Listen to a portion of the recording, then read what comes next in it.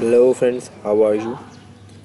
Welcome to my channel, The Network Expert. First of all, subscribe to my channel for skill development and success. Okay. Today our topic is how to telnet the router in eNSP simulator HCNA. Okay. For that, you must know that you should add a loopback interface in a computer.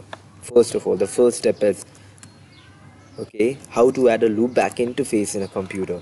For that, you will have to go you will have to go into the search.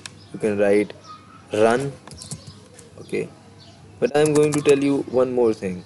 I'm going to tell you a shortcut to that. You press window button and plus R, and you can just run it, and you can write it over there. You can write it hd wwiz.exe. You can see it in the Windows to add a loopback interface on a computer. Okay, that will generate a hardware wizard. It says welcome to add hardware wizard. Okay, you can go next, and then you should select install the hardware that I manually select from a list. Okay, you go next, and then you go to there are a list of hardware types. You must select a network adapter. Where is it? You can go and press N. Network adapters. Okay, you press next, and then after a while it will take some time, and it will show you all the hardware devices that you can install. Okay, you go into the manufacturer Microsoft. There are various manufacturers that are being used in your compute. Okay, then you go to the Microsoft, and then there's Microsoft KM test loopback adapter. Okay, then you go next, and then you press next, and it will install into your device. Because I've added it, so I'm not going to do that. Okay, I'm going to press cancel, and you can do that. Okay, now we've chosen loopback adapter, install from list, choose loopback adapter, network adapter, loopback adapter.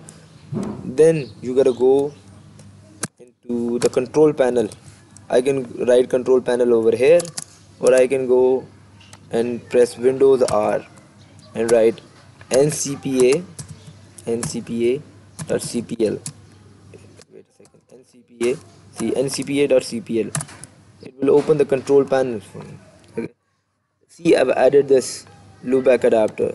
Okay, I will go into the properties, and first of all you should disable all of the other interfaces that you're using. I've disconnected this, not the VMwares of course, but others, Wi-Fi's and local Ethernet connection, because it will send traffic to them otherwise. Okay, go to the eNSP, go into its properties, and go to IP version 4, and you can assign an IP address, any of the IP address you want. I can assign 192.168.1.2. Okay, 1.20, any IP. Okay, 1.2, and the gateway is not necessary right now. Okay, but the gateway will be 192.168.1.1. Okay. Okay, now we've given the loopback an IP. Now what you gotta do is you gotta restart your computer. Okay, otherwise it will not show in the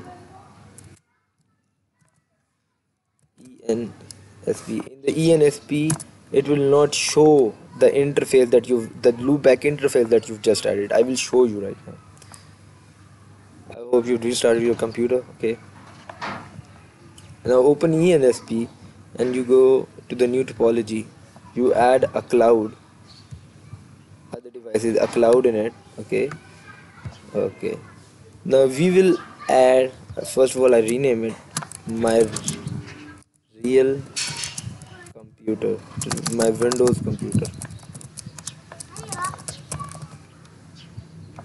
my Windows computer. Okay,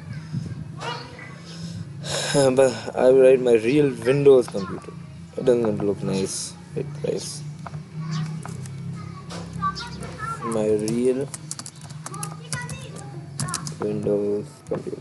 Okay, now you gotta go into the config of the Windows computer, and you gotta go into the loopback. I have loopback 192.168.1.2 eNSP. Okay, you click on it and it will add port type, the more speed you want. I would go with Ethernet. Okay, and put add in it. You can go with gigabit Ethernet, serial, POS, E1, ATM, anyone you want. I would go with Ethernet. Okay, and you gotta select it again, loopback. Okay, go add. See, you've added the loopback. Now the second step is you add the router, because you have to connect to the router too. You are adding the binding info in the cloud, in the computer, so you gotta add a UDP port. Okay, for Ethernet you can add it either. The router interface will also be Ethernet. Okay, and you've done, and you gotta go add it. Ethernet 2, port number 2. For the port number 1, we have the loopback interface configured, and for port number 2, we have the router. I will show you right now. And the second step is you gotta map the port with it, otherwise it will not work. Okay, Ethernet local port number 1 and remote port number is 2. See, remote port number is 2. For the router, it is the port number 2 and two-way channel. Okay, this two-way. Okay, and we add it. Okay, our work over here is done. Now we put a router. I will put a generic router and connect it with a Ethernet 002, Ethernet 002 and Ethernet 000. Okay, now you're gonna on the devices. Now you go on the devices. It will take some time. Okay, you on the device. You will click on the router. Can you see it well?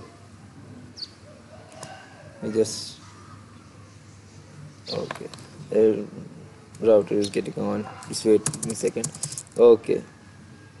Now this is the user mode. We will go into the mode by system view, administrative mode. Okay, now we will say that Ethernet 00, Ethernet 000, Ethernet 000 is the interface connected with our computer. Okay, interface Ethernet 0000. Okay, when interface Ethernet 000, we can assign an IP address 192.168.1.1, and there are two ways that you can assign a mask. Okay, one is that you can write 24 over here and it will take it. Okay, and second is you can write the usual way 255.255.255. That is very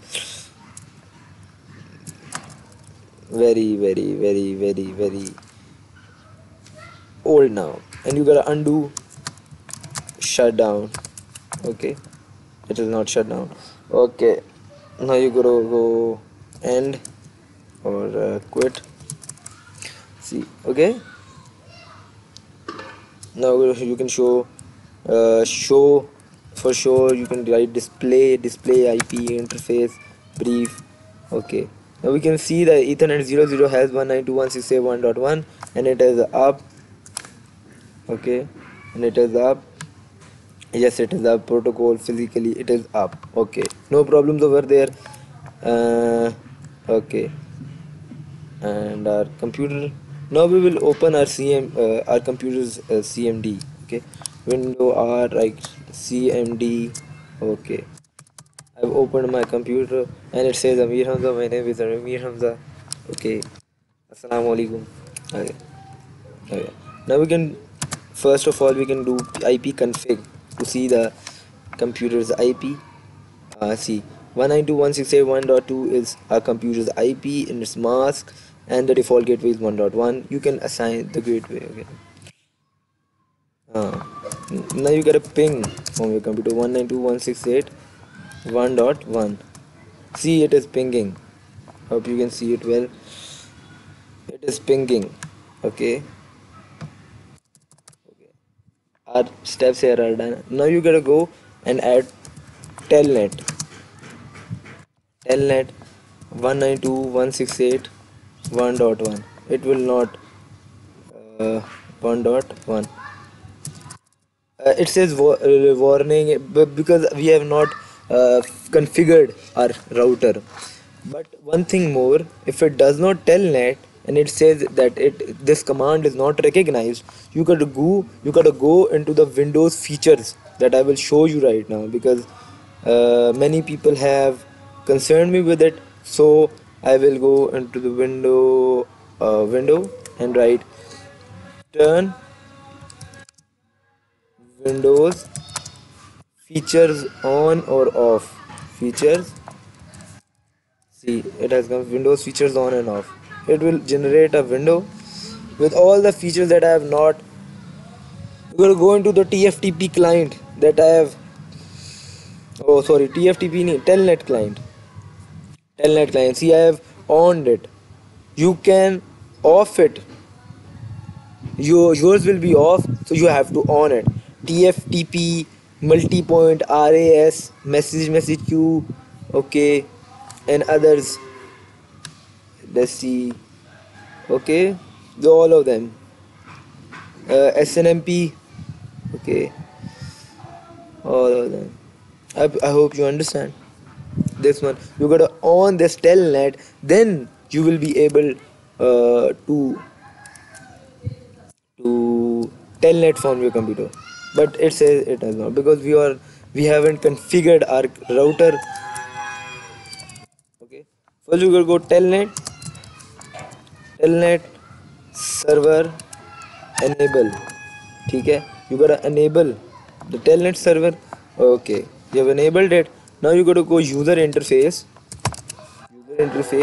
VTY 0 to 4. Maximum VTY users are 5 in Huawei. In Cisco it is 181. Okay, VTY they're not needed though. Okay, so VTY, you gotta go user authentication. You can do a lot of things. Authentication mode. Okay, authentication mode none. I'm not putting any password right now. You can put passwords and whatever you want. You can go and write password. Okay, because I'm not teaching you right now SSH and Telnet. When I will teach you SSH and Telnet, the comparison between them, then I will show you what is how to put passwords and the how to put encryption onto them and वगैरह वगैरह. Okay, authentication mode none. Okay, none. And there is one more thing, a privilege level set authentication password. No, this is not the thing. Protocol return. Actually I'll go screen length 12. Okay, I'm gonna go question mark.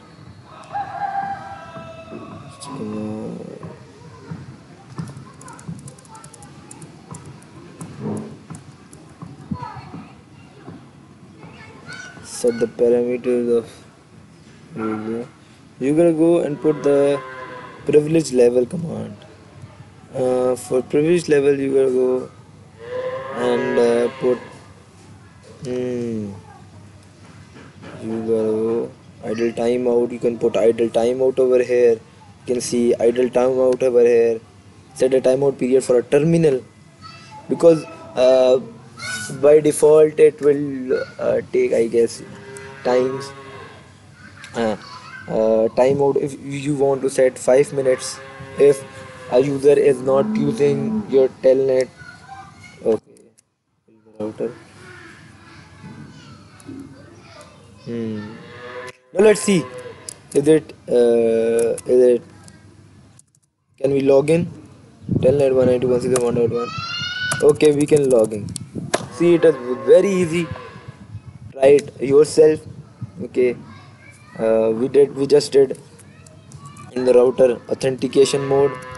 uh, Wait a second. Authentication mode none. See, and we are in the Huawei. See, it is saying user level. We want to go into the privilege level, then we can set privilege level command. Okay, that was I was finding. So okay, I hope you understand it. Try it yourself.